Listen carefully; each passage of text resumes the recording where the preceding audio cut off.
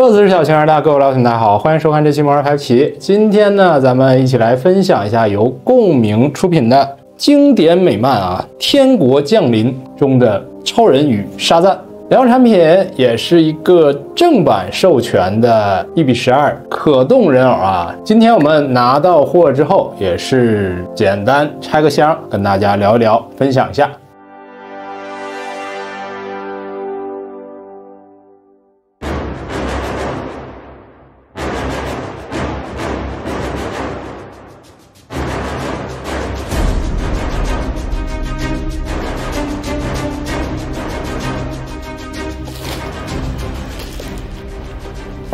外包装简单看整个正面呢就是大 logo 加上人物名称的一个方式主体的颜色呢都是角色标志性的一个配色。右上角因为是特别版，带有一个这个金标，左上角呢有奥马特以及共鸣，包括 DC 的这个标志标识。后方呢半镂空的开窗，美系美式的这种玩具的一个包装风格不多说。感觉今年的这种1:12或者说6寸的玩具比较猛各种原创也好，正版授权也好。先看一下超人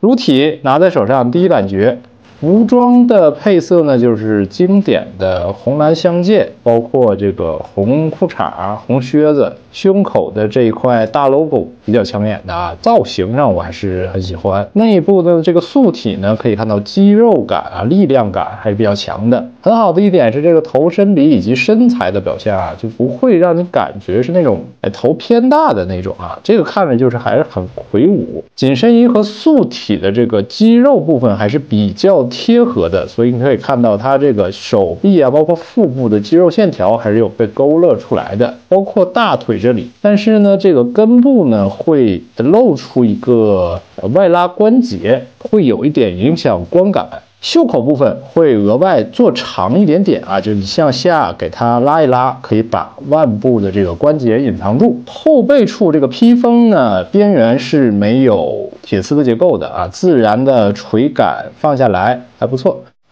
头雕部分会有一种人到中年的感觉正值壮年吧，也不是壮年，漫画本身讲的就是一个退休的状态，属于说是交给新生的一代和新一代的英雄们不太行能看到他这个头发包括后脑的这个部分这一圈还是有做出一些渐变或者白发的那个效果的，凸显他这个衰老的一个感觉。当然面部呢，如果我觉得再做的偏向于那种稍带一点老态的话就更好了。另一款沙赞，先把这个披风拆下来，包在这个小的盒子里的，像一层纱一样。边缘的话可以看到有铁丝的这个结构所以你想凹什么造型都 OK。然后把它这个领子稍微窝一窝，从它脖子后方套过来。当然嵌套上来之后，还是要稍做一些打理的给它弄出一点那种随风飘荡或者自然下垂的感觉。穿戴好这个斗篷之后，可以看到整体的这个造型还是比较不错的服装部分红色的发色薄度都比较高，加上金色的点缀，尤其是腰间的这一条像是那个腰带或者绸带的那个效果还是不错的金色呢，它是用了一个这种软胶的材质，前方多出来的这个绑绳还是左右可以做一定移动的。手腕部分也是一个金色的这种胶件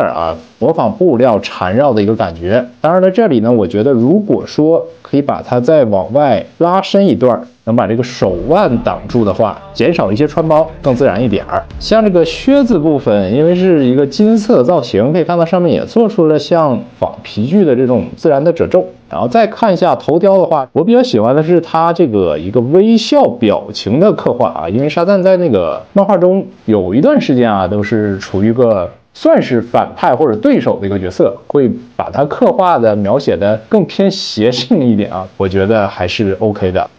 然后像胸口处这边那个设计有一个缝线的结构，关脖的时候应该是直接拿胶粘住的，可能考虑到它这个拉扯时间久了容易崩开。不过呢，胸口呢还是沿用了一个双层结构的设计，比较厚实的，配合这个闪电状的金色 logo，看上去还是比较帅气的啊。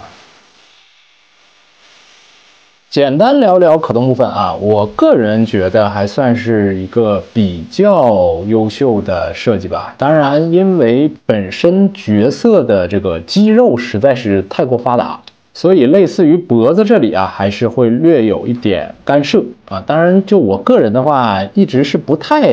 介意这个可动的啊。目前我体验下来，就我日常摆造型的话，还算是够用的。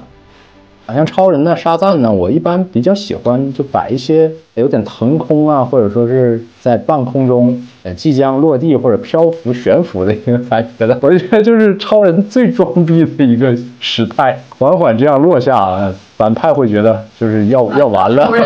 这下完了，大概会有这样一个感觉啊。他怎么来了？然后有点可惜啊，其实应该放到后面说，它这个产品应该附带一个那种小型的或者是透明支架，平时可以日常做一个这种悬浮状态的一个摆设。配件上，首先是特别版的附带头雕。超人的话，第二颗头是我非常喜欢的啊，整个面部的造型是那种龇牙咧嘴的一个用力的或者说战斗的一个形态，带一点狠劲儿，或者说有点狼狈。包括他额头处几根这个头发啊、刘海已经凌乱，不顾形象打斗那种感觉啊，就目眦俱裂。哎，我觉得这个头刻画的还是比较不错的。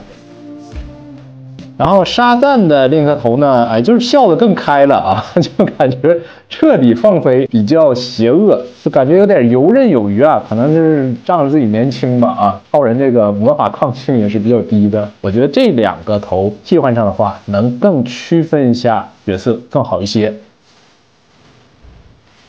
额外呢，这两只人偶各附带了2对手型啊。超人的话，一对握拳手，一对抓握手。抓握的造型感觉还是比较有力量感，黑虎掏心的那种感觉，配合他那个目眦俱裂的那个头比较狠啊。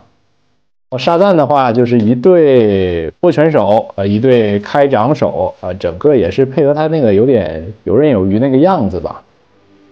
简单开箱的一个体验啊，产品主体本身，我觉得刻画的在这个尺寸上是比较细致的，涂装上比较细腻，精度比较高，尤其是特别版的这个头造型还是很符合我的心意的啊，看着比较生动，比例比较不错，没有出现那种头大身子小的感觉啊，看着就是非常壮硕魁梧的美漫超级英雄形象。可动部分对于我个人而言也比较足够，基本上摆出一些日常的 pose 啊，或者打斗的一些场景也都可以。双人摆到一起的时候，也可以表现出一些对峙啊，或者说战斗的场景。因为素体的肌肉感很强，所以在摆一个冲突的造型的时候还是比较有张力的。有点可惜的呢是配件量少了一些，如果能加上一些像是夹腰的地台啊，那就能摆出更多丰富的动作。或者是给沙赞配合一些雷电的特效键，多一点手型也好，我觉得2款人偶能摆出更多有趣的动作啊、场景啊，或者说战斗的一个过程。玩具的选材上，我也是比较喜欢，